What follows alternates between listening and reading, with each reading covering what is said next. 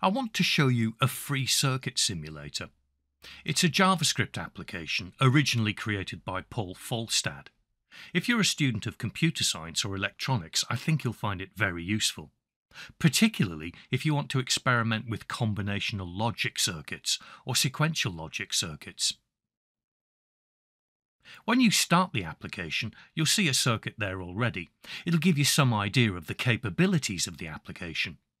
There are also links down below, and here you can get directions to find out how it works. I'm going to create a new circuit.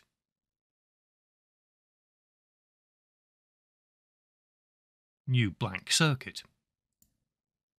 I'm also going to put it into full screen mode so I can see what I'm doing more easily. I want to build a JK flip-flop, so I'm going to place a couple of NAND gates onto the canvas.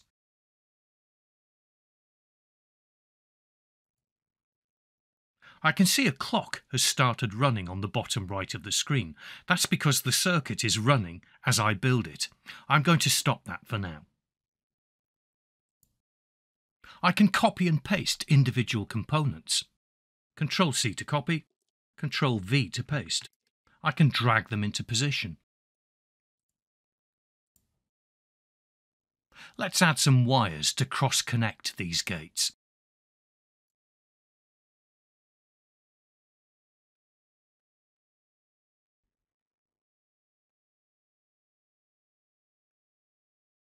I've added several small wires on this side because I'm thinking ahead about what kind of connections I might need here. But it's easy enough to delete something if you get it wrong. All you have to do is select it and press the delete key. Let's add some outputs.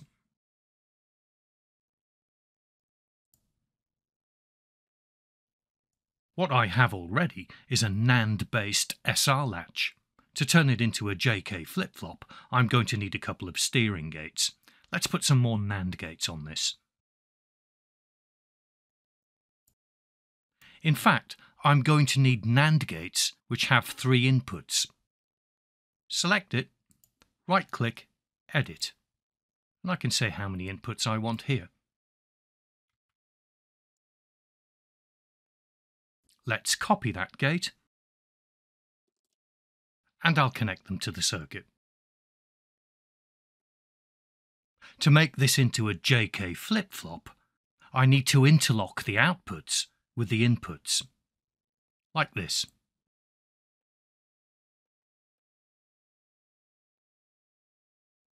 You can see why I gave myself some extra connection points over here now. I'll add some inputs.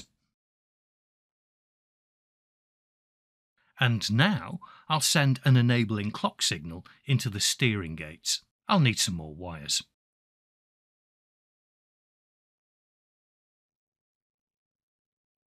Add clock. I can also put text onto my circuit diagram to label the inputs and outputs.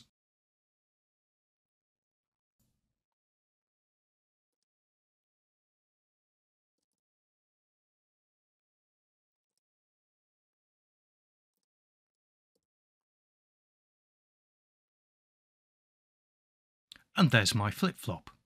Inputs J, K, and outputs Q and Q prime. Let's give it a go. The clock is ticking. The flip-flop is currently in a high state, and I'll press K to reset. J to set. That's working nicely. And if I set both inputs high, then you can see when the clock is high, the latch begins to oscillate. What I need here is an edge detector immediately after the clock. Let's do that.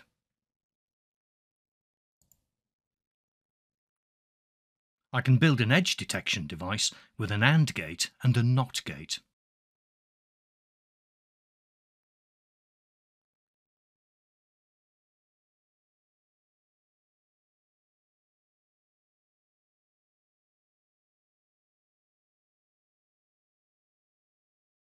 And now I'll reconnect the clock. Let's try it out now.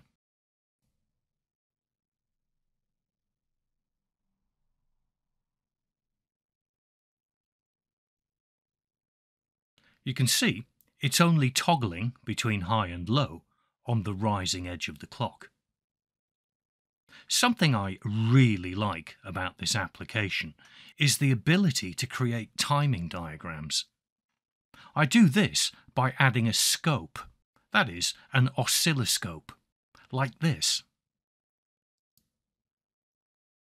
I just select a point on the diagram and say that I want to view it in a new scope.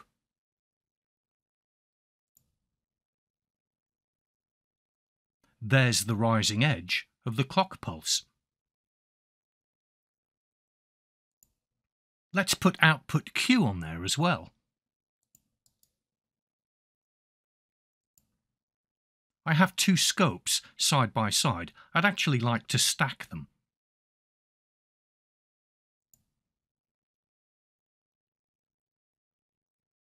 And now I can see how the value of Q is reacting to the rising edge of the clock.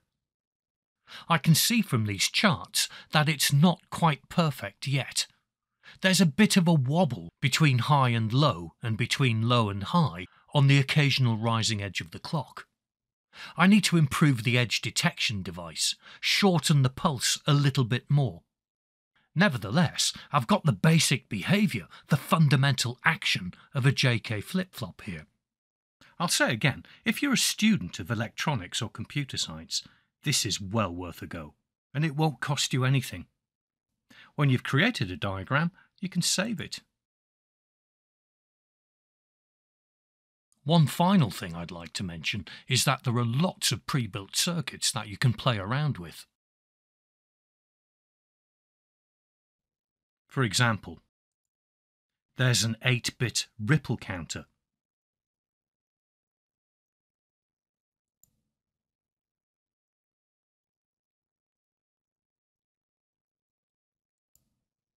There's a full adder. There's even a model of dynamic RAM.